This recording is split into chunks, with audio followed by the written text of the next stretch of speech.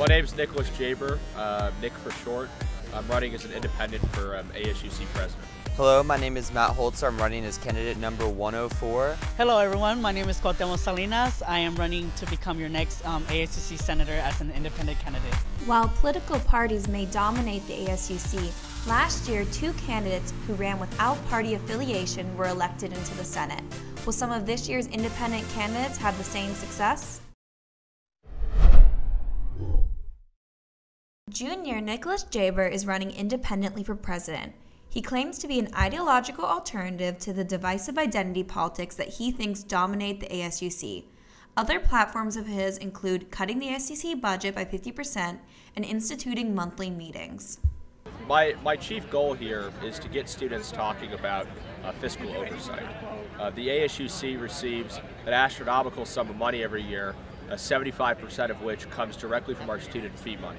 Yet they're rarely checked. We never ask where this money's going, how it's being allocated, and frankly, after you take a quick look at the budget, it's pretty obvious that there's a lot of waste.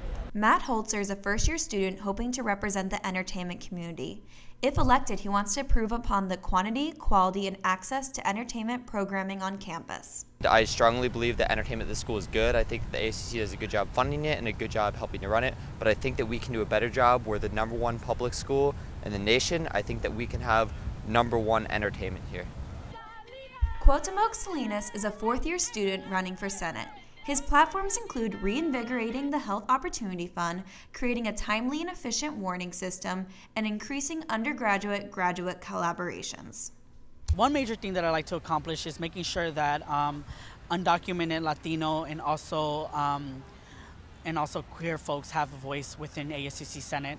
Like I mentioned before, I am involved in a lot of communities and I'm involved in a lot of spaces, and I feel the necessity of not only using my voice but also amplifying it. Anything is possible when you just try and work hard. Running independent has not been easy, but I'm so thankful to have this tremendous support I've been receiving, and one of my hashtags are very, very cute.